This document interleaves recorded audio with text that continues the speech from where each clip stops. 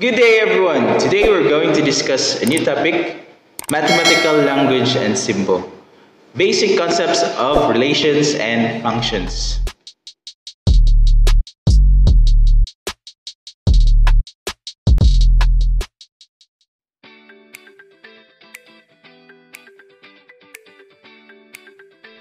What is a relation? Relations abound in daily life. People are related to each other in many ways. Parents and children, teachers and students, employers and employees, and many others. A relation is a rule that relates values from a set of values called the domain to second set of values called the range. A relation is also a set of ordered pair X and Y. So, kani si relation, kaning X, this is what we call the domain, and then kani si Y, mo ni siya ang atoang range. So, for example, we have here set of ordered pairs, 1 and 2, 2 and 4, 3 and 6, 4 and 8, 5 and 10. Asa man ani si domain, asa man si range. So, as what I have said a while ago, the domain is set of all X values in the relation. Now, looking back at the example, our set of ordered pairs, let's identify asa man sa ila ang atoang mga domain. So, our domains are 1, 2, 3, 4, and 5. Ano siya ang atong mga X value. Now, the range is the set of all Y values in the relation. So, kung si domain, mo siya si X. Kani si range, mo po siya si Y. Now, using our example ng katong gihatag, we will get 2, 4, 6, 8, 10 as our range. Okay? So, this one, our set of ordered pairs, 1 and 2, 2 and 4, 3 and 6, 4 and 8, 5 and 10, mao dayon ni siya ang atong ginatawag na relation. Okay? Masabtan, now let's move forward to function. So what is function? A function is a relation where each element in the domain is related to only one value in the range. The elements of the domain can be imagined as input to a machine that applies a rule so that each input corresponds to only one output. A function is a set of ordered pairs X and Y such that no two ordered pairs have the same X value but different Y values. So, ginapasabot lang ani niya na dapat daw kuno ang ato ang domain or ang atong X value is only related to only one value in the range. So, meaning, walay mag-double or magbalik-balik na X value na ito mag-pair dito sa atoang range or Y value. So, muna siyang explanation. Now, let's discuss on the things or the different ways of representing functions. So, natay upat the ways on how to represent a function. The first one is by using table of values. So we have here X and Y. Na ang value sa atong X is negative 2, negative 1, 0, 1, 2. So naka-table siya, no? Y is equal to negative 10, negative 7, negative 4, negative 1, and 2. So, check tayon kung function ba na siya o dili based sa atong data nga na sa atong table. So the next one is by using ordered pairs. So we are already familiar with this one kaya gamit natin siya earlier sa atuang relation. Okay? Muna siya set of ordered pairs. Inani ang itsura niya, negative 2 and 10, negative 1, negative 7, 0, negative 4, 1, and negative 1, 2, and 2. Next is by using graph. So inani ang itsura niya, kung ato na siyang i-graph. Later on, we will discuss how to identify a function by using graph. Then, naputay test nga ginagamit on how to identify whether the graph is a function or not. Okay? Then the next one is by using equation. So ang atong example aning equation is a linear one. We have a y is equal to 3x minus 4. Okay? So now let's identify functions by using set of ordered pairs. Okay, example number 1. Relation f is equal to set of ordered pair 1, 2, 2 and 2, 3 and 5, 4 and 5. So question, function ba ni siya o dili? The answer there is function. Ano mang function man siya? Simply because our domain or our x value is related to only one value in the range. Or makita ninyo wala na gibalik-balik o pares dito sa range ang atoang x value. Okay?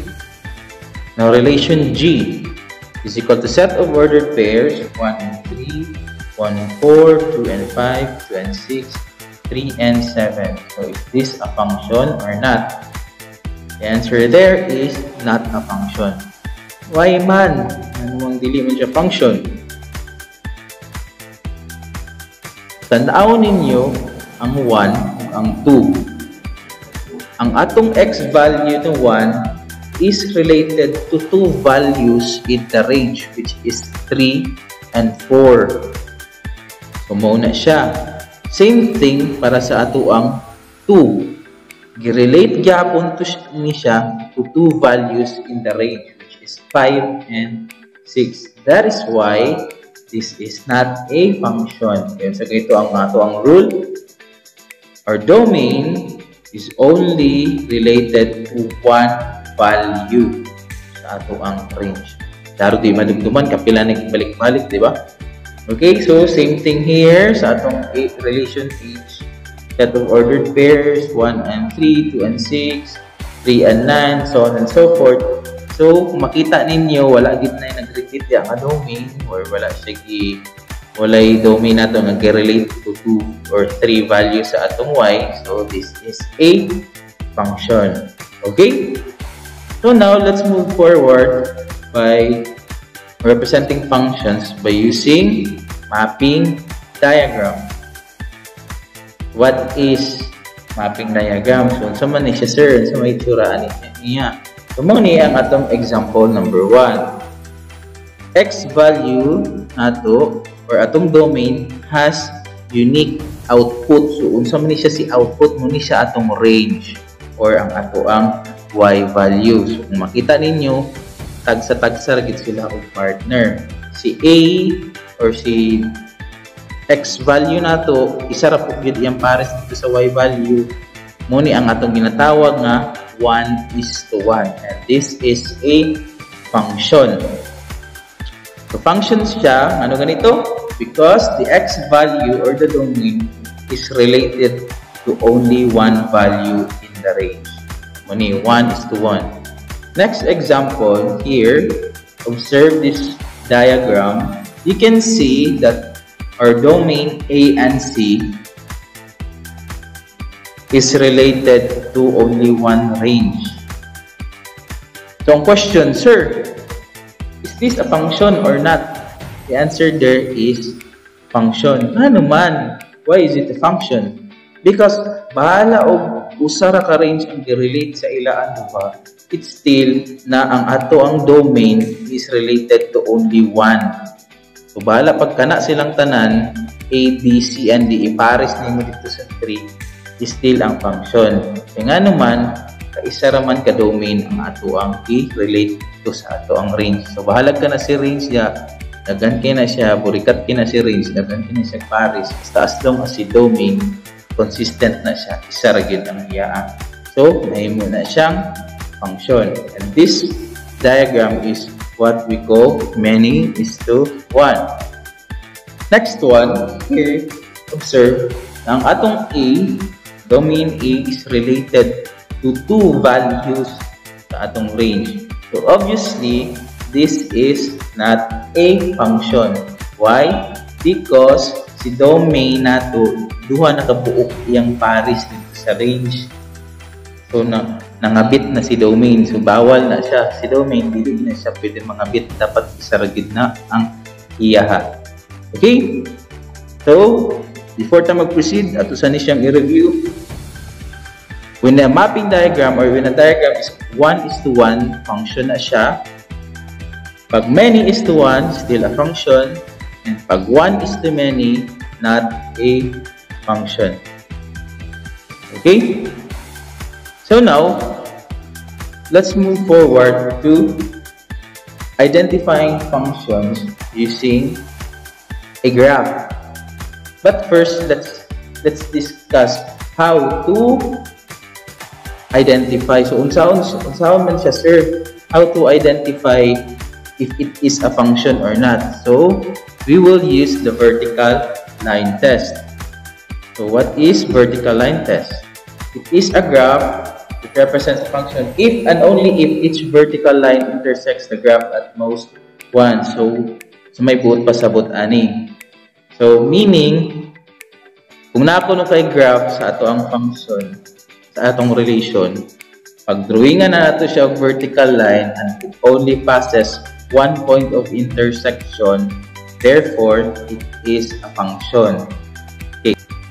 Now, example.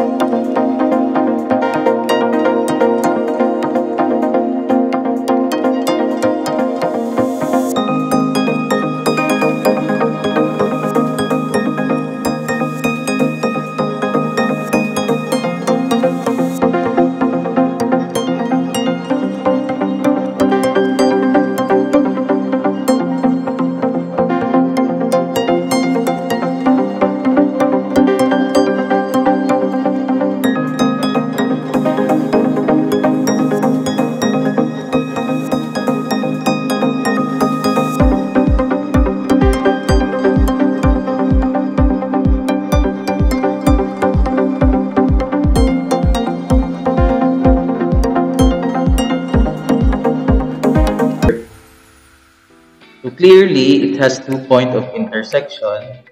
This one here on the top, napunti ni sa bottom. So this is not a function. Okay? So now, let's proceed to identifying functions by using equations. First one, we have a linear equation. So pag linear equation, always remember that the graph of a linear equation is a straight line. So kung straight line siya, we apply that on the graph, we will have only one point of intersection. So therefore, it is a function. Number 2, we have here a quadratic equation. Y is equal to x squared minus 2x plus 2. Now, if we apply this into the graph, ang resulta niya is a parabola. So, pag butangan na nato siya og vertical line, ang resulta na is only one point of intersection. Therefore, it is a function. This one, number 3, x squared minus y squared is equal to 1. So, note that ang matong y, squared na siya. Pag i-simplify natin siya, duha ang values sa atong y. So, maitabuan na duha na ka point of intersection. Dayon, pag-applyan nato siya og vertical line test dito sa atong graph.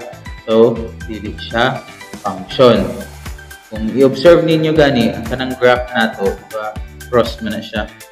Ang ato ang x ug y axis man na siya. Ang atong x axis is the horizontal line and the y is the vertical line. So kung duble na imong value sa imong y, therefore meaning ana niya duha pod ang imong point of intersection kung ato na siyang applyan o vertical line test. That is why this is not a function. Number 4, y is equal to the square root of x plus 1. So this is a function kay mo to siyang reason. So ato ni siyang i-apply dito sa graph. One point of intersection lang siya pag naka-vertical line test na. And then, example number 5, y is equal to 2x plus 1 over x minus 1. This is also a function. So, mura gyapon to siya, we put this into the graph and apply vertical line test and we will get 1 point of intersection. So, para ani niya, ang ato ring timan-an, kanilang yung atong y nga mag-squared. E, pag inana na gani, duha na dayon na siya yung value ng atong y. So, pili na dayon na siya.